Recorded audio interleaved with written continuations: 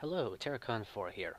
The Health and Damage System is a package I have put together to assist people with the sending of damage or attack messages to a given target, and then on the actual application of that damage. Obviously, just creating a single variable for the health pool is pretty simple and straightforward, but when you want to start having weak spots, elemental resistances, armor values, regenerating shields, or individually destroyable parts of something, then managing health can become a lot more complex. To that end, I've created an actor component that can be dropped into any actor and allows for one to fairly quickly set up the desired behavior. If it's just a simple single health bar, then it's a nice common system all your actors can share for easy communication between them. For something more special or complicated, like a character with weak points, such as the head, then using the same component can get you the desired results.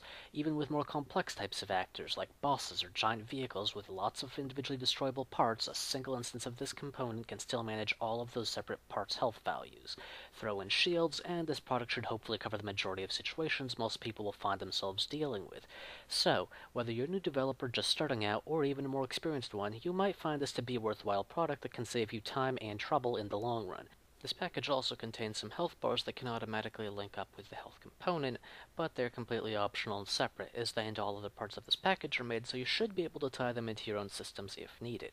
If you have any comments or questions, feel free to leave them below in the comments section or to email me.